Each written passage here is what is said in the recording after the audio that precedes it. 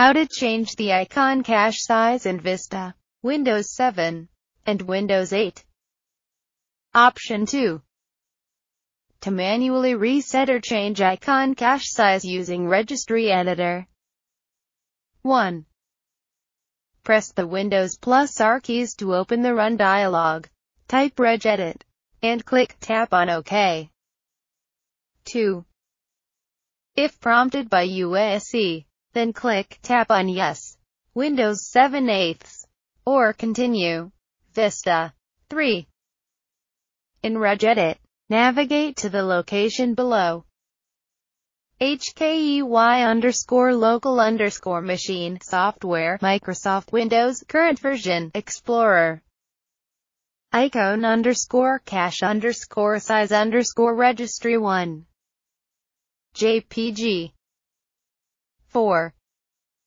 Do step 5 or 6 below for what you would like to do. 5. To set a custom icon cache size. A.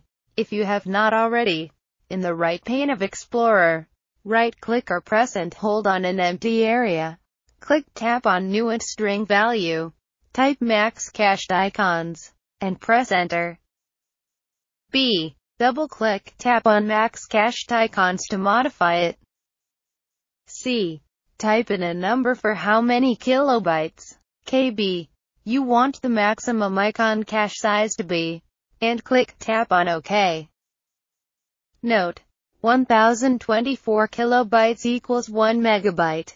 Setting this to 8192 kilobytes, 8 megabytes, gives good results.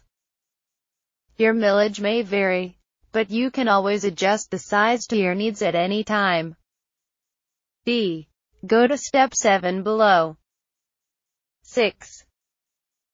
To reset icon cache size back to default. Note: this restores the default 500 kilobytes icon cache size.